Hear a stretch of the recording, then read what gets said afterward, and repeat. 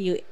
What emerging technologies or innovations do you see as the most promising for shaping the future of DeFi, Flavio?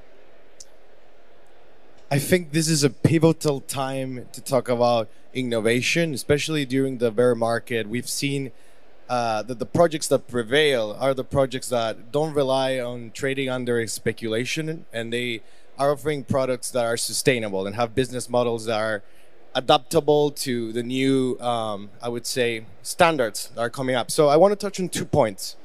One of them is a trend that I'm seeing is tokenization. Fireblocks just spoke about it. We really believe in tokenizations as a way of unlocking new liquidity in new markets, and also bringing traditional finance assets into the blockchain is definitely, we've seen reports. This is $1 trillion market opportunity, and I think this leads me to a second point. So when you're bridging these types of assets, you need to have a level of compliance, of course. So in Coreum, we believe to give some control to institutions to be able to adopt DeFi into their already existing applications. And in this form of communication, we've seen more advanced, for example, ISO 222 standardization, which is basically making sure that this messaging is compliant from the protocol level. So we're going to talk a little bit about smart tokens, and I think maybe Helwan can elaborate.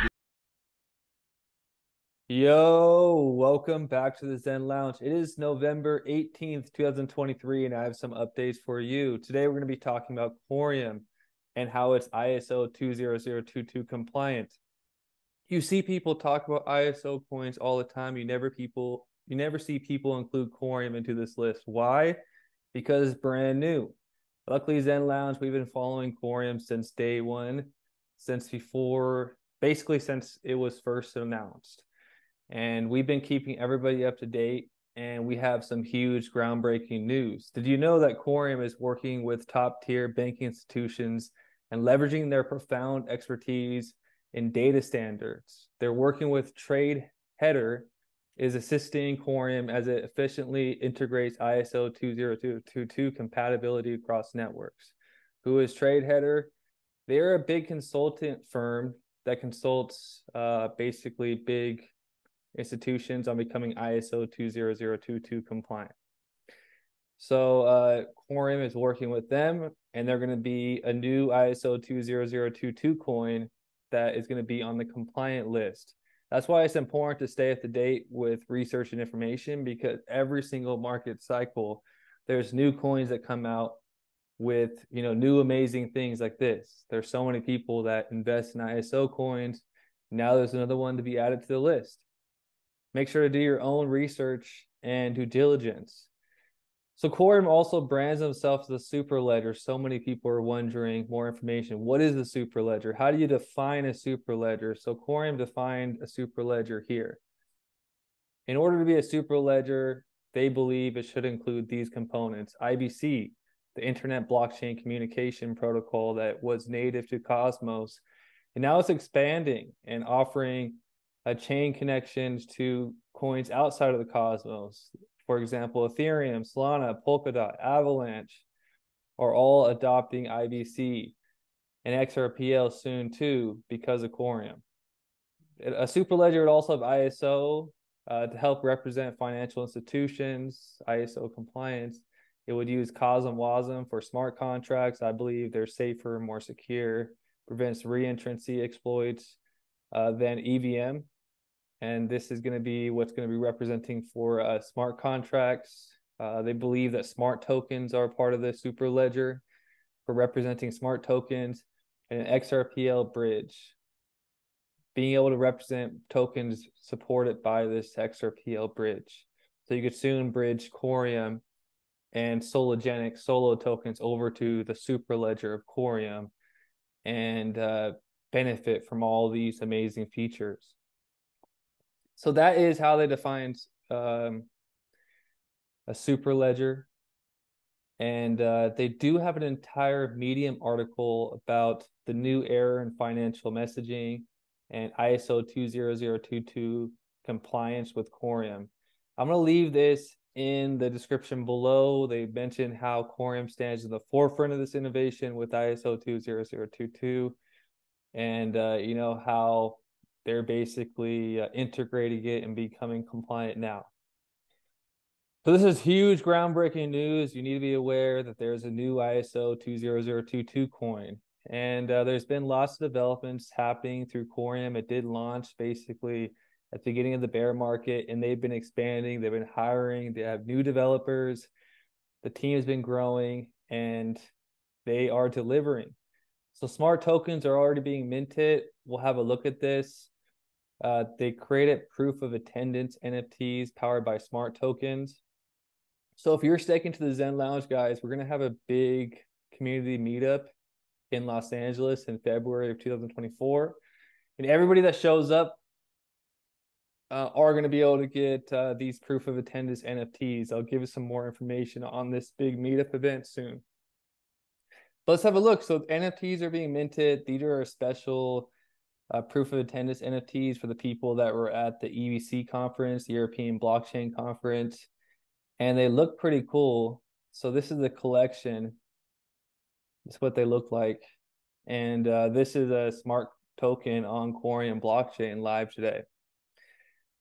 So you can kind of see there's a big video. You guys should definitely watch this video. I'll include it in the description below. Jovonni talks about Coreum being a Superledger at the European Blockchain Convention. He does a great job. I learned a lot from this. I definitely encourage you guys, if you're new to Coreum, to watch this video from Jovonni. Amazing presentation. So that's really all I got for you guys today. I just wanted to show you that Coreum has taken the steps to be ISO 20022 compliant soon. Everybody that knows about ISO coins will know that Coreum is also in that category. And remember that you could always stake to the Zen Lounge validator. We have a validator up and running on the Coreum blockchain. Remember, these videos are not financial advice, suggestions, recommendations. You need to do your own research and before ever making a financial decision. So I'm going to continue this video. Hopefully you guys subscribe, and I'll see you guys next video. Peace.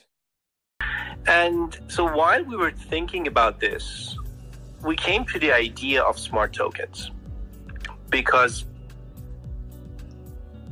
we had to deal with smart contracts, and these smart contracts were not really, utilized for such transactions. When you're really thinking about ISO 20022 transactions, just imagine if two banks, like Bank A, Bank B, two popular banks, start using the chain for, say, remittances or for transactions, for just regular send transactions. Imagine how many transactions are going to be there on the blockchain. There's going to be thousands if multiple banks start using the blockchain for that purpose. Because ISO 20022 standard is, a regular send function with ISO 20022 is not one transaction, is multiple transactions. For example, if you want to send, let's say Bank A wants to send funds to Bank B to a specific customer, then Bank A needs to, specifically ask Bank B whether this customer is fine, in good standing. So that's one message, and then the Bank B one should respond, yes, we're good. That's another message. And then Bank A, I think that the number of transactions to complete one send transactions are not a single transaction. There are multiple transactions. So if you were to have these transactions as smart contract transactions, then that would take, a considerable amount of execution for the. And so that's why we have the smart tokens. Smart tokens are designed for anyone. Let's say you own CBDC. You just come to Coreum and you get your token. And, we have something called an ACL, which allows the token creator to customize that token, whether it requires KYC, whether it requires, whitelisting,